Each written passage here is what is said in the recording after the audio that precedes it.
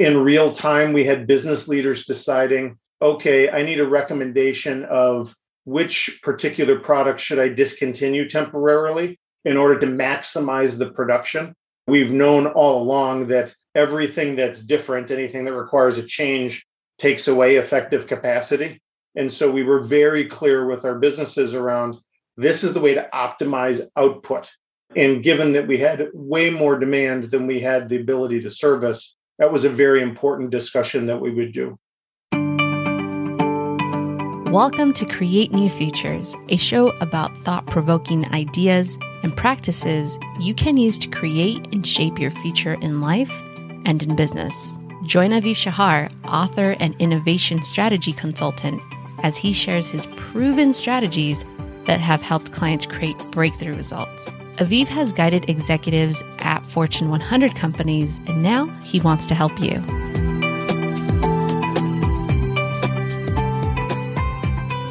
Welcome to Create New Futures, where we develop conversations with successful leaders and entrepreneurs to explore how you can create new futures for you and for your organization. This is Aviv, and today I'm speaking with John Church. John is a visionary leader with an extraordinary career at General Mills, one of the most admired companies in the world. I have collaborated with John when he was Executive Vice President, Chief Supply Chain Officer, and Global Business Solutions at General Mills.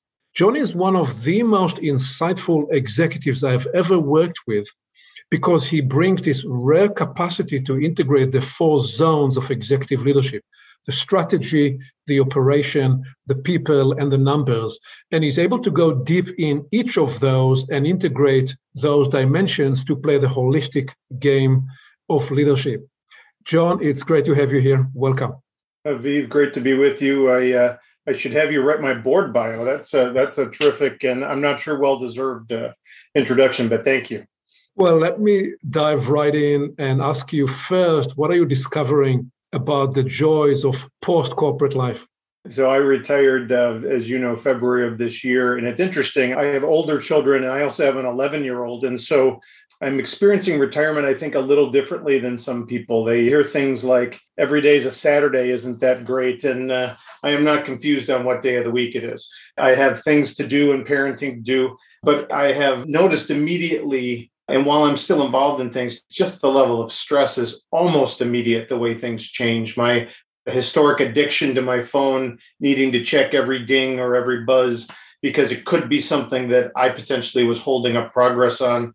I'm sure now it's just CNN or ESPN sending me a news blurb or something I can get to it at some different time. So that changes almost the day everything stops. I consider my retirement a work in progress. I'm spending 3 or 4 hours sort of doing things that interest me and probably 6 or 7 hours a week finding things that can interest me and sort of building this portfolio of things I can do to marry with my personal passion. I'm learning how to cook. My kids bought me a guitar. If I golf 3 more times this year, that'll be 2 more times than last year. And so there's lots of things for me to become invested in and enjoy. And my oldest daughter, who's 30, she just had a baby in January. And so I'm learning how to be a grandfather, which has been a wonderful joy.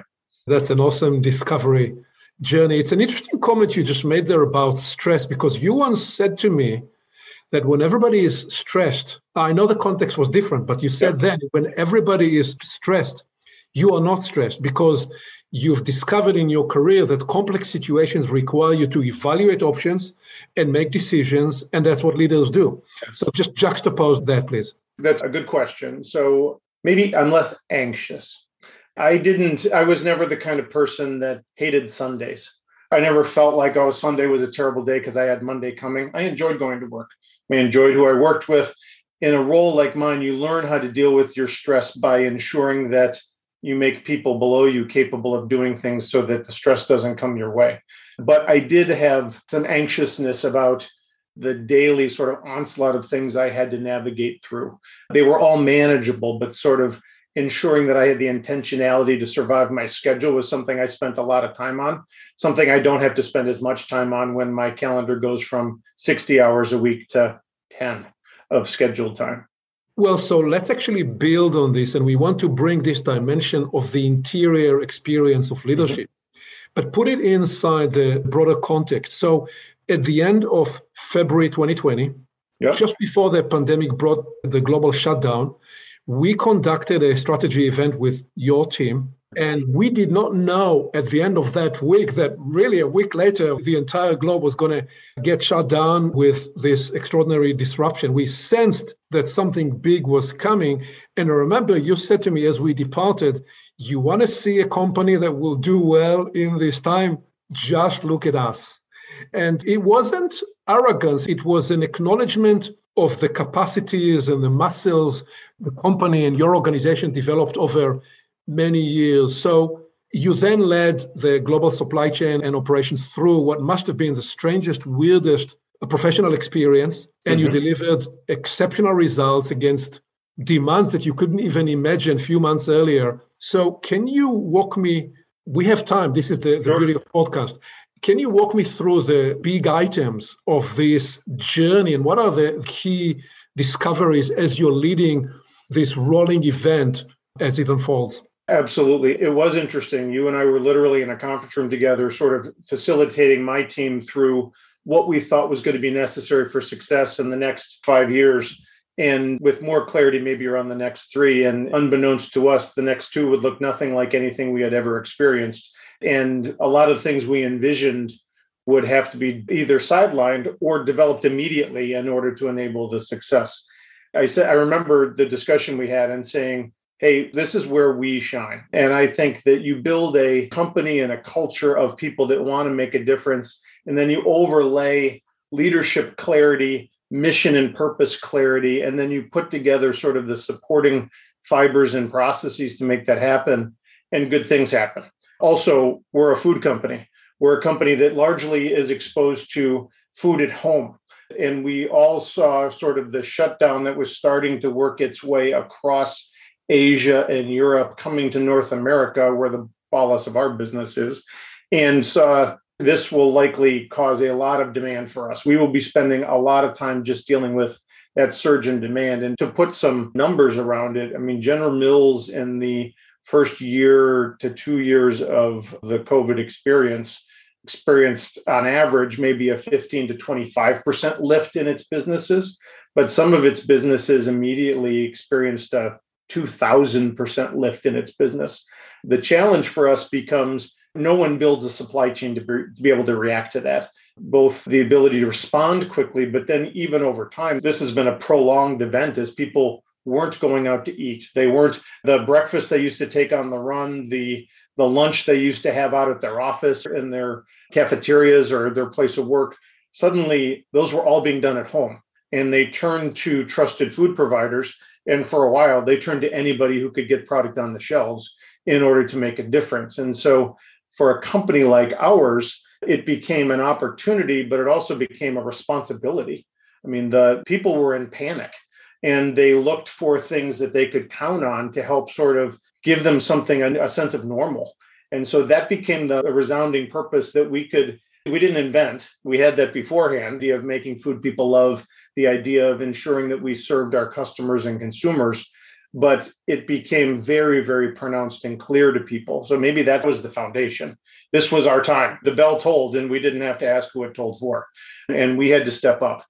So how do you do that? You have this unprecedented demand. You have a pandemic you're not sure how to operate in. You're concerned about safety and the safety of your employees. And so you have to do some things really, really well. And I think the first thing that we did well, it was incredibly important, was we had real role clarity. And I mean that corporately, we had role clarity. We had a very small team that was cross-functional, maybe 2 handfuls of people that were making decisions for how General Mills would act. Things like how we were going to work virtually from the office. How were we going to run our plants? How were we going to, what were going to be our policies and procedures in the near term? And these are folks that immersed themselves with outside experts. They learned what the WHO could teach us. They learned what CDC could teach us. And we tried our best to put together, based on this best thinking, here's how we would operate. That applied to everybody. Then at the supply chain level, we became very clear on what we were going to decide centrally and what we were going to just provide direction and touch points for people. And so as a corporate function, we made decisions like the head of HR and myself would decide if a facility was going to shut down due to the pandemic. We weren't going to allow individual leaders to make those decisions. They would make recommendations. They could talk about things and share their concerns, but we didn't want sort of 50 or 70 different leaders deciding how General Mills was going to show up. We wanted to have abject clarity because we knew that clarity and consistency was going to be galvanizing and supportive of our teams. And so we made sure that the decision makers were always the same. They were always provided with the same information. And we made decisions on whether we were going to be in the office or not, whether we were going to have plants running or not. I'm happy to say that actually during the entire experience of COVID, General Mills didn't close any facility. In our offices, we all worked from home, but none of our manufacturing plants closed its operations because we didn't have to. We became very early adopters of masks, temperature screenings. We became early negotiators with healthcare organizations to figure out how we could get vaccinations offered to our employees. And we didn't wait for the CDC to recommend things for us to explore the availability. So when it comes to masks, we had 2 million masks on order before CDC told us that we needed to have masks because we knew it was coming. We saw what had happened in China. We're a global company. We could talk to our compatriots and say, look, this is coming. We know this will add value. And we knew that the worst thing was we were going to have to resell a bunch of masks. And so we allowed that urgency to sort of guide us. It was no regrets types of actions that allowed us to move quickly. And I think too often in crisis, people wait to be right. We instead ensured we just weren't wrong. I think that's a learning that I'll take with me. We did no regrets communication. We shared as much as we could, but we never shared so much detail that we were going to tell you one thing on Monday, Aviv, and then we'd get new information on Thursday and tell you something different. We would instead say, look, this is going to be our plan of action until the third Thursday of the month. And then we'll come back to you and tell you something different based on new information. But what we didn't try to do is overpromise or communicate to you because we felt like that would indeed cause more tension and not provide the security we needed to provide our employees. So let me re-thread through those elements. Number one, just a preparatory body of work in the organizational culture, the ethos of the company that has always been there before there was a crisis. You invest in all times to be ready for the crisis, such that when that arrived, you had a leadership team and an organization that was ready to respond. Number one. Number two, there was a clarity of purpose. You were there to provide food. In terms of food insecurity around the world, you were needing to address that. So the purpose, the mission became the reality you were operating in. Number three, you're very clear about the priorities, safety first, delivery of our standards and commitments second, and everything flows from that. Number four, this unified, centralized team that provided clarity about ways and protocols and how will we work. And number five, effective communication, promising what you can promise. And then I think within that, going to solve for the next priority items that you needed to solve. So talk to me a little more about that. How do you as a leader you've got 20 different or 40 different or 100 different issues surfacing a day. How do you prioritize? Where do you put your mental focus? So the first thing we had to do was establish an operating cadence to sort of allow people the freedom to operate in an environment where they weren't certain. And so we did things like every plant manager in a region got on a phone call, a video call for 15 minutes to 30 minutes every day at the same time so that we could simply share information, learn from each other, and elevate questions to the level that needed to provide answers. And so as an operator and a leader, you were never more than 24 hours away from getting an answer to a question you had, a concern, et cetera. Because those things happened in real time and the decision makers could be in the room, we didn't end up with emails and backlog and people not talking with each other, but instead we created forums that were regular, repeatable, and the agenda was clear, and the decision makers were available in a real time to provide the next step, or we elevated it to the next level and we're clear about when they'd have a decision or something coming. That's really the learning from command centers in the armed forces. That's how you operate. Everybody is in that conversation. They get all the answers they need to get every 24 hours. Yes. And that sort of operating model applied not only to our plant operations, but also to our businesses. It became very clear we needed to have command centers and control towers to understand the needs of our customers, understand disruptions in a supply chain. I mean, the statistic I heard was we might have had 50 disruptions in our global supply chain. We're a big company, but 50 real disruptions a month.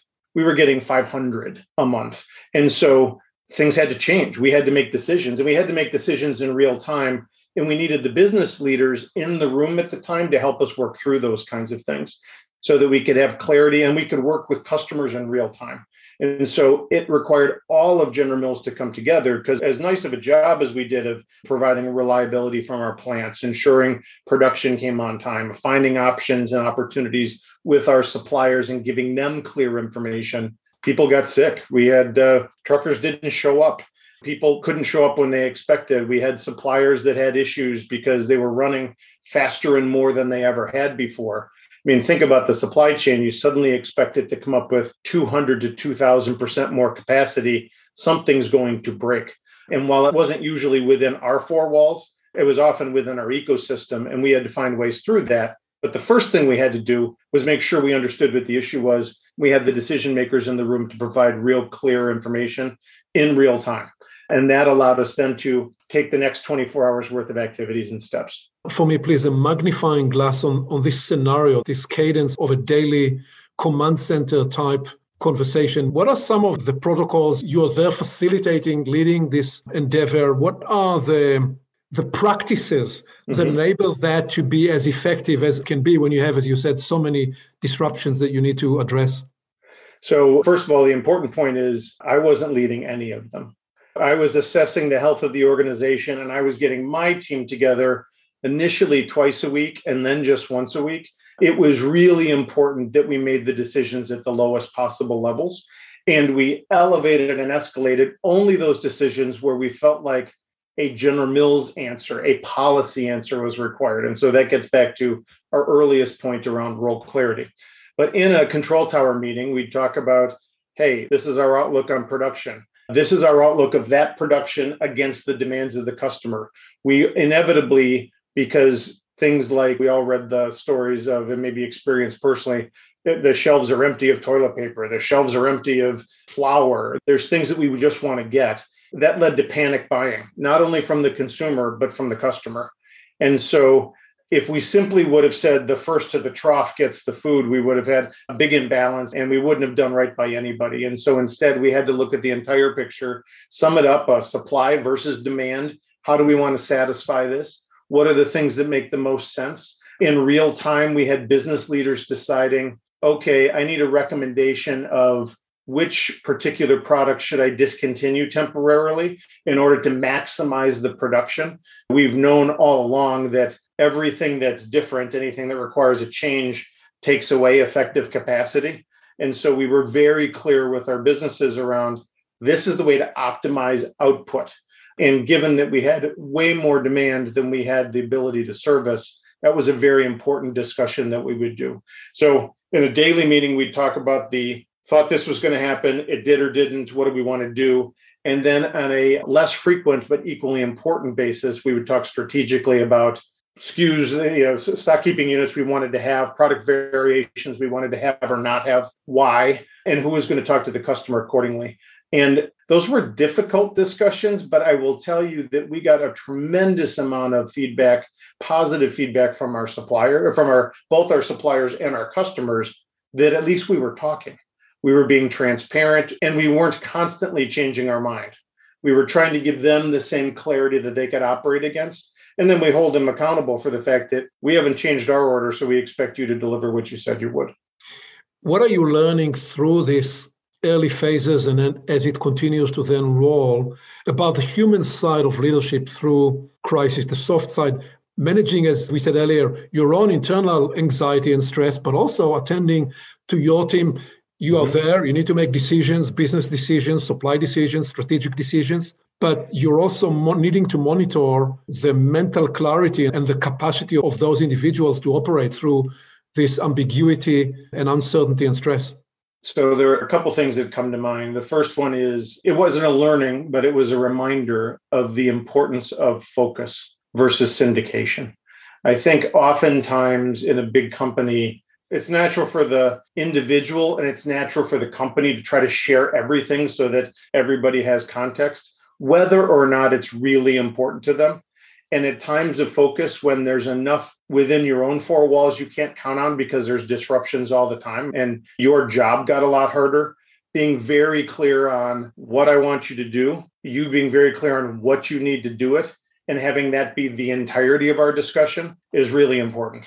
We didn't spend much time in the first 2 months talking about employee development. We didn't spend much time talking about, external relations and reputation. We talked about our consumers, our customers, and our employees, and optimizing that. All we spent our time on. We weren't launching new products. We weren't hypothesizing new and improved. We were simply being very clear on the 3 or 4 most important things we should focus on. Every meeting started with safety and the current status of our employees. And that was natural for us. It's pretty tough to build a culture in the middle of a crisis and have it be considered real by the employee base. In our case, we had built that culture, to your point, over time. And as such, we simply leveraged it. I have a saying and a model of, you should always put firewood in your stack because there are going to be some days when you can't get at the trees and you have to burn it. And so we spent a fair amount of time burning the equity and the culture that we had put in place, leveraging and benefiting from the fact that we were trusted. People believed us. When we said we were operating in people's best interests, they believed us. And it was critical because that allowed us the credibility to really ask people to do remarkable things, health challenges they faced, et cetera. So the first one is focus. The second one is this idea of communication, clarity, frequency, and transparency. I think certainly General Mills, but myself, it's easy to sort of, I'm going to wait until I know the answer. And these answers were unknowable. We knew we were in a time of disruption where no matter what I said with clarity, I may have to change. And so being very transparent and frequent around the communication saying, I don't know, here's what we're doing today. And if we find out something different, we'll do something different tomorrow. That was a new muscle for us to build. As a leader, you like having the right answer. And instead, I had to be very clear that we didn't have the answers, but this is what we knew. And as such, this is what we were operating under. That didn't build lack of trust. That didn't build skepticism. That built absolute followership because they knew that everything we could tell them we did, and we weren't making it up. And I think that was really important when it was obvious that no one knew the answers to these questions. We didn't know how the disease was spreading. We didn't know the outcomes that to expect or not. And we had seen some of our competitors have very bad outcomes that we weren't experiencing because of how we were navigating and leading along the way. And because of really the investment you've made years and years and years in advance in the organizational culture and the ethos. So you came into leadership through the 90s and the early 2000s. This was Thomas Friedman, the world is flat kind of a universe where supply chains were all about efficiency, just in time, seamless flow of global commerce. And in the last couple of years, and certainly through that experience, but even before, on the run-up to that, we are seeing that there are supply shortages, global tensions. The world is no longer so flat as we thought it was going to be. Perhaps even the global reserve currency of the dollar is going to be challenged in the coming decade in one way or another, if not completely replaced. At least that regime is going to be fragmented.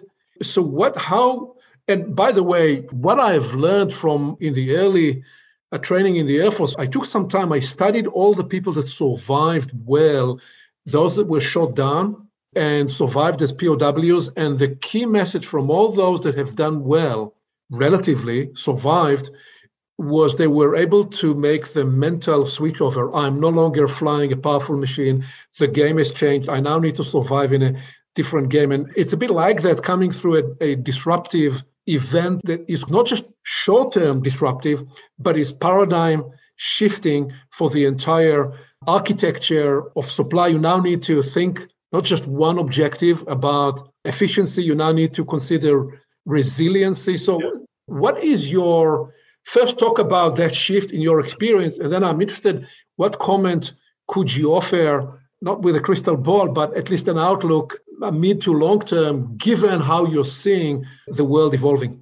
Thank you for the question. I've done a lot of thinking about this, and I think you characterized it right. I literally bought The World is Flat for everyone on my leadership team, and we had a book club to talk about what this meant to us. I had a role at General Mills called Global Sourcing Development, which was all about how do you get the furthest flung, most efficient supply chains that made sense and leverage just in time and lean thinking and all of the stuff that we sort of held near and dear to our hearts. And we were emboldened by two things. One was incredibly cheap oil. So the ability to transport things wasn't that big of a deal. We didn't really understand the impact of sustainability and carbon footprint at that point. And so it also wasn't a tremendous conversation certainly in the late 90s and the early 2000s. And we were benefited from what we thought was going to be global trade and bilateral trade agreements, free trade agreements all over the world. And then nationalism starts stepping in, and there's a retrenching of, whether it's Brexit or tariff barriers with China and the US and those kinds of things start challenging all of those assumptions. And it's been an interest. And then you overlay with that 500 disruptions in your supply chain a month versus 50. An optimal, tightly strung, very efficient supply chain doesn't necessarily have the resilience to survive that. But there are some foundational things, regardless, that are important. Operations excellence, the standards you need to run a safe operation, the engagement and the skills of the employees, the communication to the employees so that they know what the business mission is, they understand the role they can play, they understand how important they are, they're rewarded so that they're incentivized to do the right thing. All of that's required. And once you have that in place, it's a lot easier to change what you want them to do. It's when instead you're telling everyone what they should do, they're not acting on their own behalf, because they don't really have any information to make their own decisions. You don't have processes in place to help people learn and grow.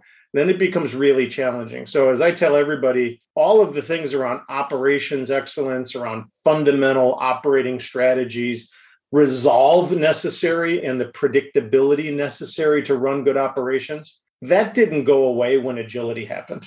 You just need a lot more tools, because what you're going to be using that predictability and foundation for changes. So the first thing that needs to happen is, Aviv, you can't be an operations organization. You have to be a business organization. And early on, as this change happened, the tension between our business partners and the operations teams was incredible, because the businesses knew they weren't being successful because they were being asked to do all kinds of different things.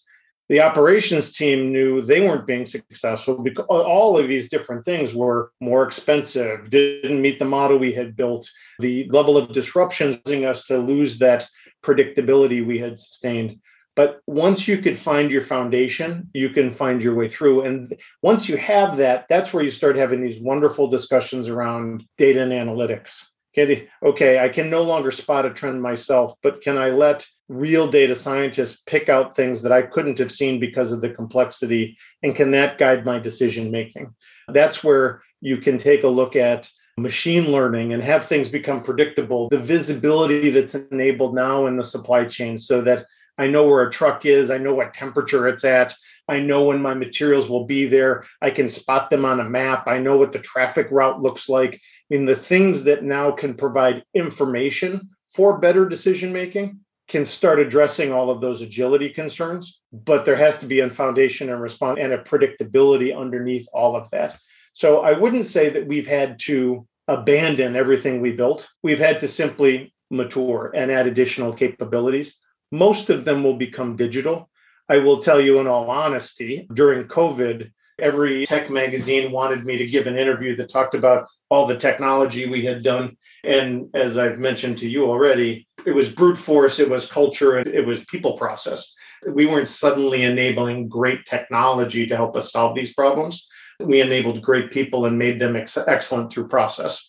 But that can now be automated, but that can now be fed with additional visibility and digitization of the supply chain that I think will help sort of with the transition and the transformation. Because I don't think we're going to go back. People learned that they could get almost everything in the world delivered to their house directly, and they never have to leave their homes anymore. People that can afford it are never going to go back to being their own delivery people. And as such, that's a capability we're going to have to sustain as, manufacturers and people that serve our customers. So the ambidexterity you're describing through dramatic disruptive change, first, recognize those fundamental practices and operating procedures, the foundation that must be part of the future. You don't want to do away with that. And then second, recognize where and how the world is changing and what are the new tools, the new capabilities that you must develop. You need to bring those two inquiries all at the same time. You do. And the other thing that we overlaid, and I learned this actually with you in the room, we recall that we had a manufacturing leader who brought this idea of possibilities thinking.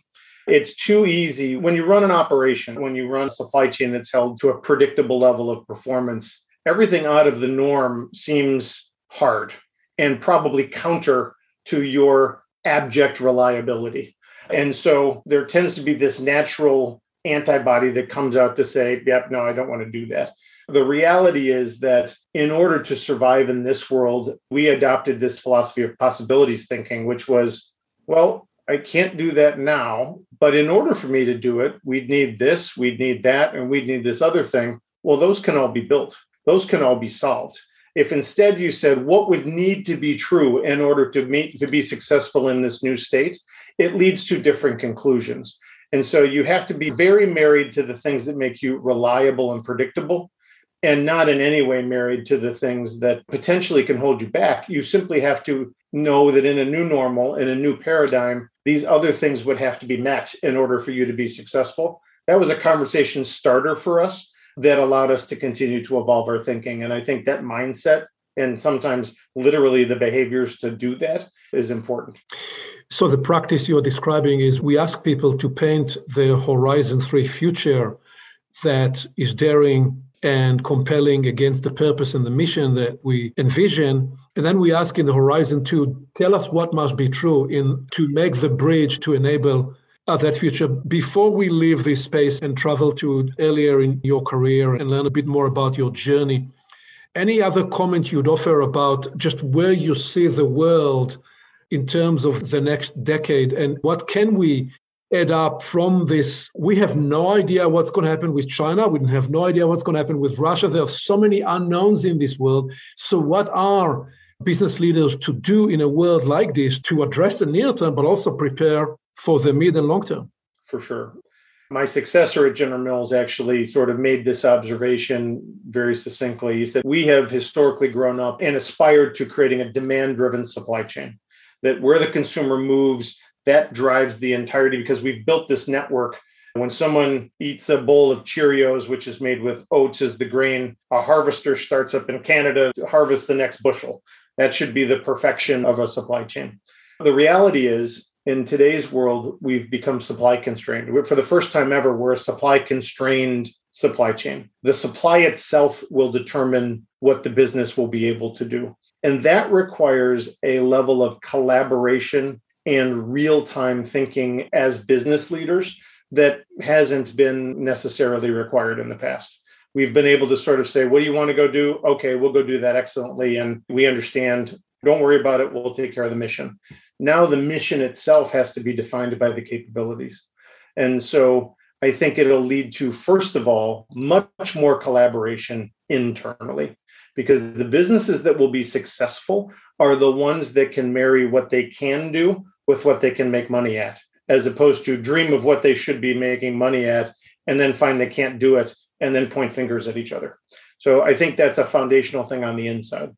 On the outside, I think this has been part of our continuous evolution. Those who collaborate and partner the best will win. I believe in, take the model of Uber or Lyft in the US, Careem in the Middle East, where I'm willing to drive. I don't care who I drive. I'm on an app and I'm digitally enabled and I'm willing to use my car, not yours.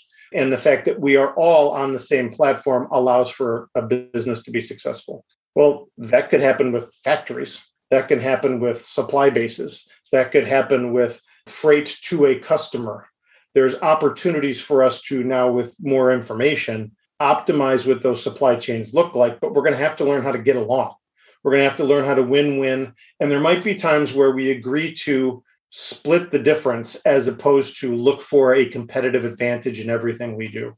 Being smarter about where we're going to add unique competitive advantage and where we're simply going to commoditize and optimize the asset base. I think that'll be an interesting discussion. Many companies have built these large, wholly owned infrastructure for competitive advantage.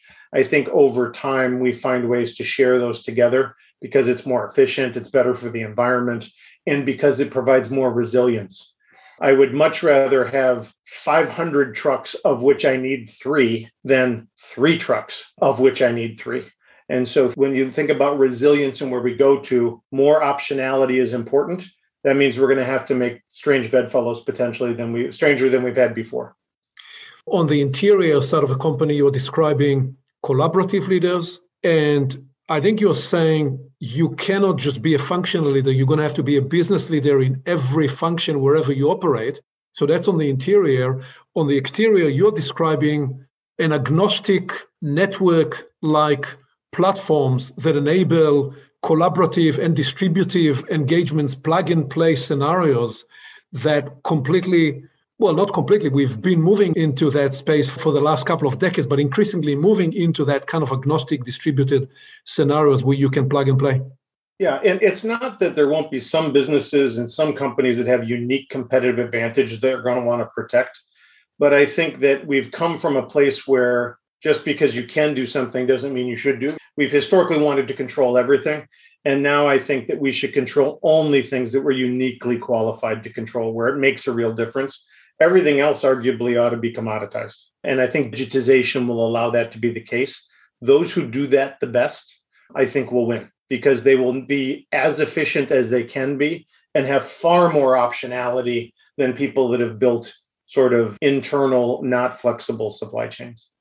Let's trace to earlier in your career and journey and ask, how did you discover what you're good at? So you just take me through the early stages of your career. And what is the moment where you say, I think I'm going to be good at that. That's what I want to do. Take me through that early journey. So I started at General Mills in product development. And so I was a research and developer developing new Cheerios. Multigrain Cheerios was my claim to fame. And so I was literally thinking about formulation and molecules and pressures and temperatures and equipment design and those sorts of things. And what became really clear was in order to launch any new product, that required new materials and sometimes new science and new qualification of vendors and working all the way through the complexity of ecosystem was required to be successful. So I had this drive for success and it was just foisted upon me. That was complex. There was going to be multi-stakeholders. They were going to have their own points of view. At the very least, I needed to create win, not lose situations, and in best case, win-win situations for people who are members of that ecosystem. But I will tell you that while I appreciated and learned in that environment, I learned the different functional expertise and how people married that and brought that to the success of an organization and a project. And I found that I could galvanize those folks toward a goal. I could appreciate what they brought uniquely, but I didn't let it get in the way of what we were trying to do. That was probably, as we were launching new products, I was able to start building some of that capacity. I will tell you, though, large organizational leadership didn't happen until I was put in a manufacturing plant. And I realized that just because I knew how to make cereal better than everybody else, because I had literally designed the cereal, didn't mean that I had 250 people who were doing that on a daily basis. I was getting the most out of them. Or that just because one person knew how to do it, that we could do it at scale. And so the learnings around how to take this idea of a complex situation when everybody brings their own biases, their own thinking, their own unique talents, and turn that into something that we can all win in. I learned it maybe in product development, but I honed it in a manufacturing environment where you have to get 200, 300, 500, 700, and some of our plants, 1,500 people aligned toward a mission, towards a goal. At the end of my career, we had 22,000 people in global operations. And while certainly they all had their own motivations and they brought their own things to the party, they were not confused on what it was General Mills was trying to achieve, what it was global operations was trying to achieve along the way. And so it started pretty early, but I'll tell you, I wasn't any good at it until 15 years of doing it. And I will tell you that there was still plenty to learn when I retired. It is a process that doesn't stop. So what is centering or formative moment for you there in the early journey when you're realizing that, okay, I may be the smartest person in the room, but that's actually not the most important qualifier. It is about how I'm enabling the other people. So it's not about showing everybody else how smart I am. I actually need to engage them in co-creating the solution. How are you coming to discover and realize that operating system? I call the transformation smart, not wise, versus wise, not smart. I thought I was paid to be smart, but it wasn't very wise. And over time, I developed the wisdom to allow everyone else to bring their smarts to the party because for sure, they were smarter about their particular area than I was. And then if I could tap into that, it could become bigger. So I thought about this. I think it was always forged in crisis. General Mills, we had an unfortunate event where a third-party contractor sprayed the wrong pesticide for economic gain on their part on some of our oats, and we had to remove almost all of our cereal products off the shelf in 1995. And we shut down every cereal plant in the company. At that time, cereal was 60% of the profits and the sales of the company. And I was a 26 or 7-year-old going into the manufacturing plant. And I had to go tell people whose very life depended on us running the manufacturing plant, because that's where their income came from, and they were paid by the hour, that we had to shut everything down. And that it wasn't clear to me what the next step was after that, because we didn't know where we were going to get our grains from. We didn't know where we were going to get our clean supply of unadulterated pesticide oats. I had to write that speech on the way into the plant. I got a call. I was mowing my lawn. My plant manager said, go shut your plant down. Go shut your processes down. I changed out of shorts into my uniform and went into the plant and brought everybody in the plant together and told them what we were going to go do. I didn't make it up. I told them what I knew. I told them what truths I held to be self-evident around safety and around the important role we played and how this wasn't going to be forever. We were a good company. We were going to be resilient. We'd figure it out. But I didn't know what was going to happen tomorrow. And I would tell them tomorrow what was going to be needed tomorrow. And that was maybe my earliest learning in terms of how you really lead in a critical situation, how you give people what they need. You give them some hope. And then the other thing is, I engage them in, how do you think we should do this? We are in a place, we've never been faced with this before. What do you think we should do? And allowing people to bring their suggestions, me being visible and available and ensuring my leaders were visible and available, allowed for all the best thinking from all over the organization to come to focus on what was important, which was getting the plant down safely, getting it cleaned up safely, and getting it ready to run whenever the materials became available. The upshot of that is the plant I was at was the first one that was available. And as such, got the first materials that we could find in the whole corporation and was the first one back up and running. While other plants were down for weeks at a time, we were back up and running in 4 or 5 days. And it's because we engaged the people, we were clear about it, and we knew that our role for the success of General Mills was to do exactly what was in front of us and nothing more. That focus became a rallying point.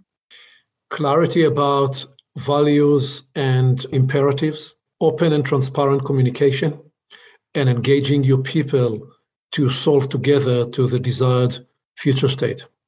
Yes, absolutely. The other example I lean on is another manufacturing example where we had an issue in the plant. We had a fire and it had taken the plant down. And no one was hurt, luckily, but there was enough damage to the facility and to the equipment that there was a lot of concern on how quickly we could get back up in operation.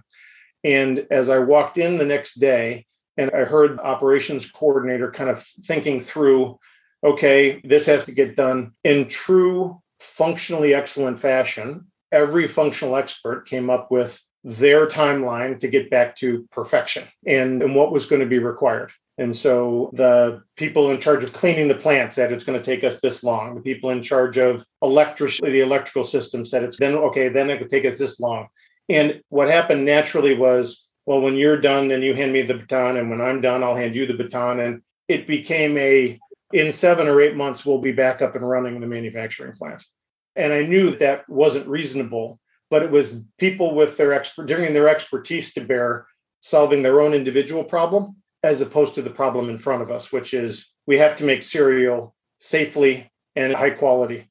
And so instead they solved their own bit and piece, but they weren't solving the problem holistically. So I listened and I was getting more and more frustrated. And finally I couldn't take it anymore. And I said, it's possibilities thinking, right? I said, I need a plan that gets us back up and running in 6 days. Tell me what that looks like and what you need in order for that to happen. And you could feel the tension in the room. Originally, everyone caught their breath because it sounded incomprehensible that could be the case. And then there was this huge exhale when suddenly they were told their job was to make cereal, not be the best electrician they could be the best production manager they could be the best. But instead, we had to come together and make trade-offs so that we could ensure our employees were safe and our food was of a high quality. That's all that had to happen. Whether or not it was sustainable long-term wasn't important to me. We could fix those things over time. I don't need to get back to operations at a steady state level for a long time. I need to get back up and running. What does that need to look like? When I took the barriers off of people, suddenly all of their innovation came in. They could bring their best to the table because they were focused on what was our goal as opposed to what was their responsibility. That changed the model and allowed them to be at their best. And we actually had the plant up and running again in 4.5 days, much ahead of my request and months ahead of what they had originally envisioned as they started the discussion. What is it all saying about human nature and about our capacity to be innovative? The common thread in what you're describing is through crisis, we learn about what we can do. And by transcending the siloed focus to a unifying bigger goal or bigger mission, we are able to develop solutions and innovations that we would never otherwise access. Yes. I mean, I think that when you develop a superpower, that superpower tends to be the thing you focus on. And any team needs leaders to bring them together and say, Aviv, but what I need your superpower to do is achieve this for us. And now suddenly you start tailoring how you show up and what you bring to the party around a goal that we've all accepted. And I think too often we build functional excellence without building outcome excellence. We have to start there, and then we can build functional excellence as needed in order to improve the output, in order to achieve the goal together. I think sometimes, and certainly I was guilty of this and learned it literally the hard way, you instead need to be just what's needed at the time. And that frees up people to contribute not only to the best of their expertise, maybe as their resume might say, but to the best of what they bring to the party as people that maybe you wouldn't have thought they were qualified to bring if you would have been assembling the team in the first place. So then along your journey from leading a plant with 250 people, you end up leading a large organization of 22,000 people. And along that journey, there is the aspect of transferring these learnings to leading leaders that lead leaders. There are some threads that you take on to that executive leadership. What are the changes? What are the discoveries you've made as you transcended to these later roles in the company where it's essentially enabling leaders to achieve their success and you are there to enable them? So as I have built my leadership perspective, first of all, there has been a bit of trial by fire. I've also been very comfortable building my leadership in public. What does that mean, building your leadership in public? I'm okay being vulnerable, knowing that I provide context for people, not only in terms of the situation, but then based on that, here's how I think about it so that they can, one, understand my logic, and then two, challenge my logic. I think that to the extent that I can be vulnerable as a leader and share what I think is important and what I'm not willing to compromise on, in my case, human safety, consumer safety, are protecting the environment, those types of things, protecting the reputation of General Mills in my General Mills role. Other than that, pretty much everything was negotiable as long as we weren't breaking laws. And so then the question becomes, okay, if we're treating people right and we're navigating through, this is how I think about it. And I would be open and candid around my motivations and how I thought about things, not because I thought they were right, because I thought it would spur discussion. That would allow people to build and bring their thinking to the party. The other thing I had to learn is this was the big transformation. You made the comment about you know how to be the formulator, you know how to make the cereal, but I didn't know how to make cereal. I knew how to make a molecule of cereal. I didn't know how to make it at scale. Well, similarly, if you're caught up in all of the details, then you miss the lead, you miss the big picture. And so, as you've seen, my direct reports would never accuse me of being too far into the details because I provided the context and I had clarity in terms of what it is we needed to achieve. And we talked about whether we were or weren't, but I was able to be comfortable that I didn't have to have the right answer. I simply had to have the right questions and ensure even better that the right questions were being asked.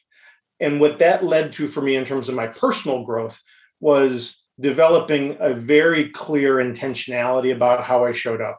And I was at my best when I had thought about what's the purpose of me being in this room, on this call, in this area? What's the purpose of me having a one-on-one discussion with this junior person, with this senior person I'm mentoring or coaching?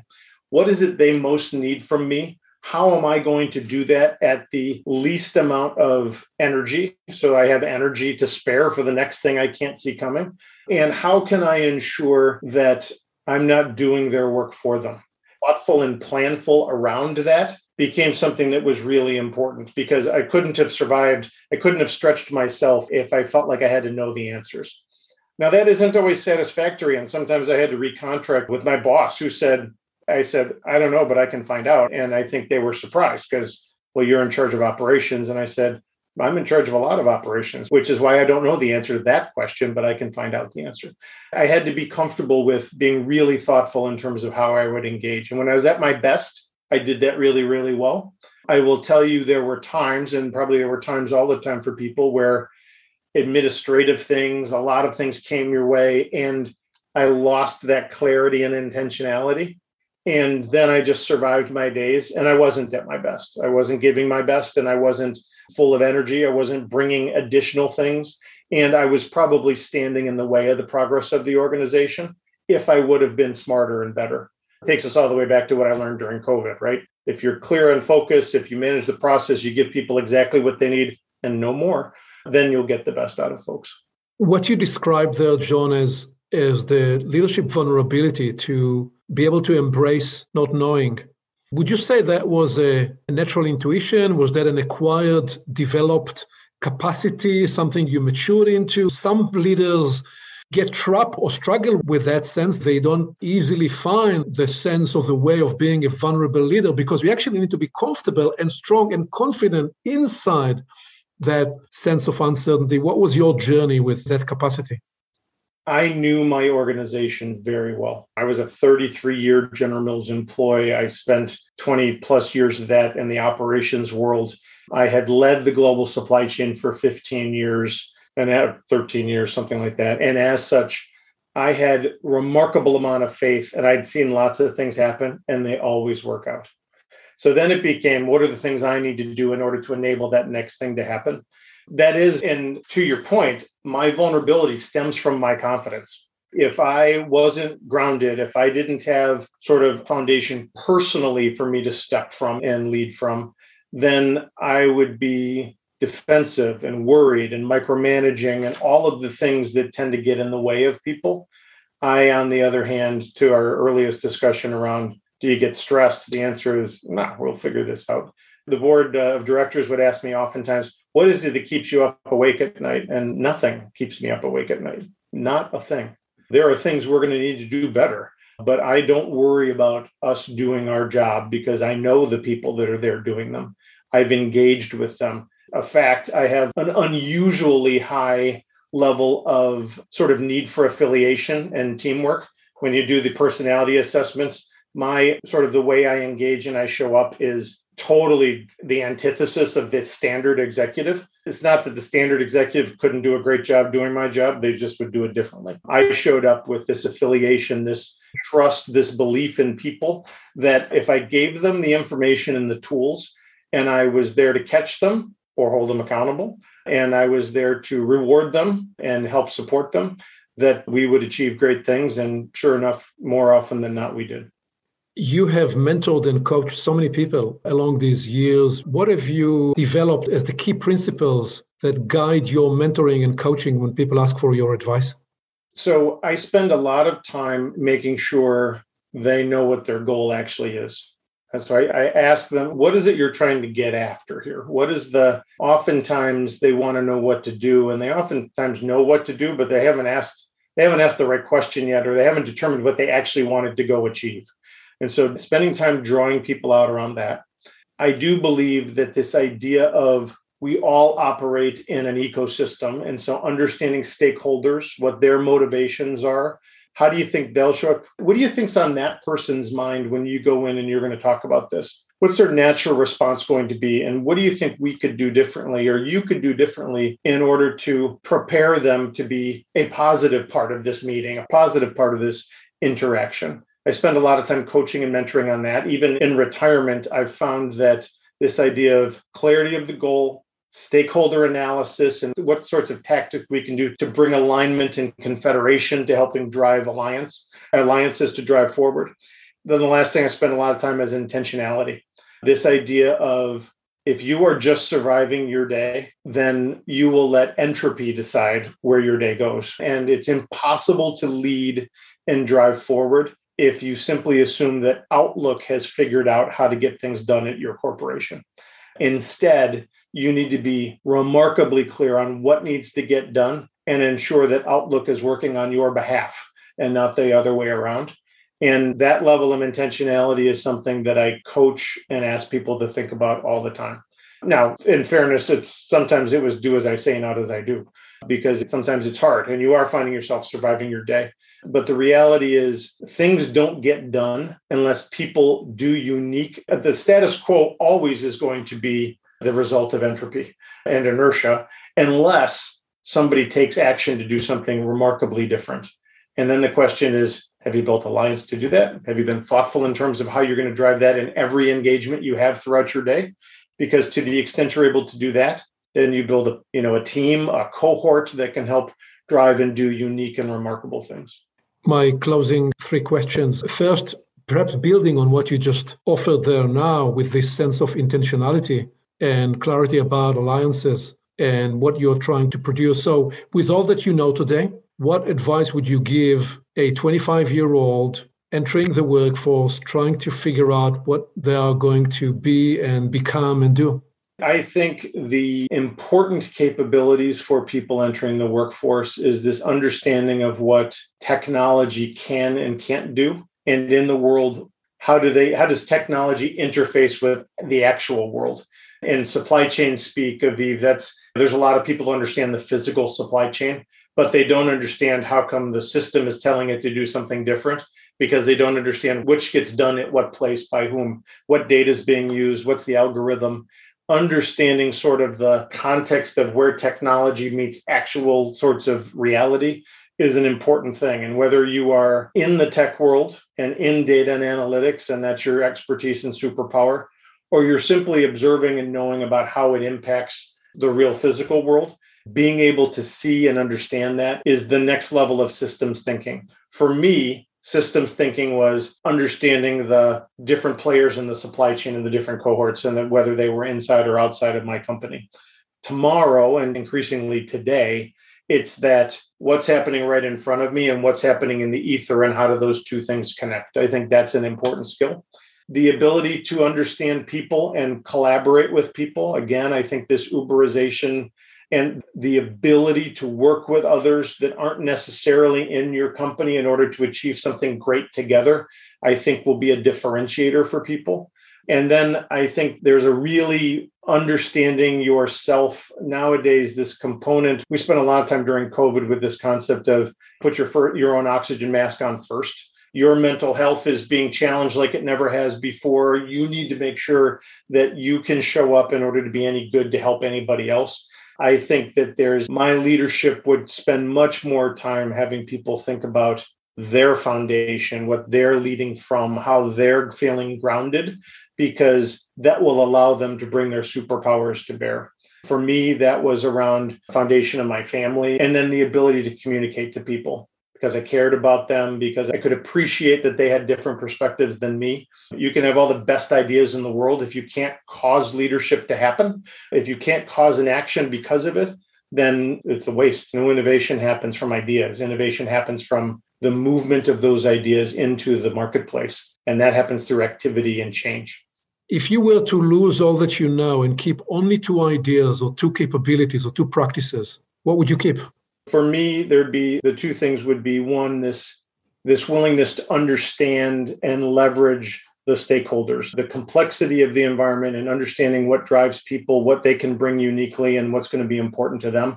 Some people call that audience analysis. If you're speaking to a large group, for me, as you're trying to get some things done, it's around just understanding the participants and what their motivations are, how to influence them, how to leverage them, how to make them feel comfortable.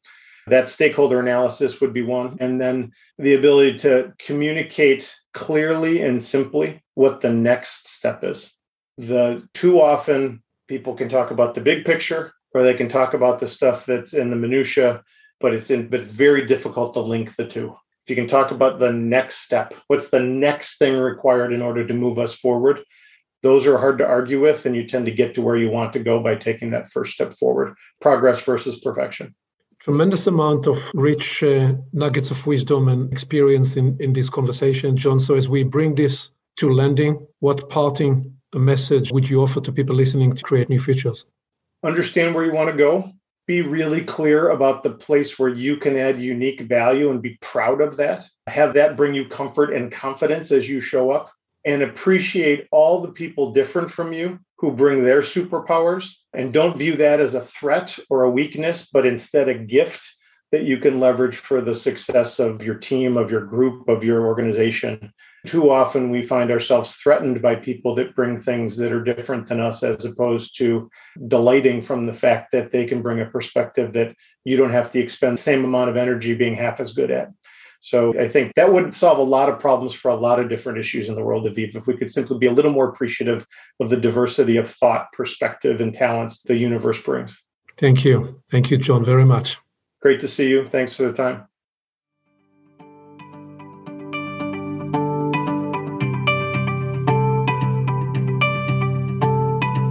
Thank you for listening. Aviv always encourages his clients to identify the 1 or 2 ideas they can move forward into action immediately. What will you capture and apply today? You can always begin with a small action and then build momentum over time. When you move forward from an idea to action, you get immediate ROI, return on the time you invested, and return of learning. And then the learning cycle builds the success propulsion. One more thing. You can reach Aviv directly by phone and email to discover how he can help you create a new future for your business and organization. Creating your new future can begin today.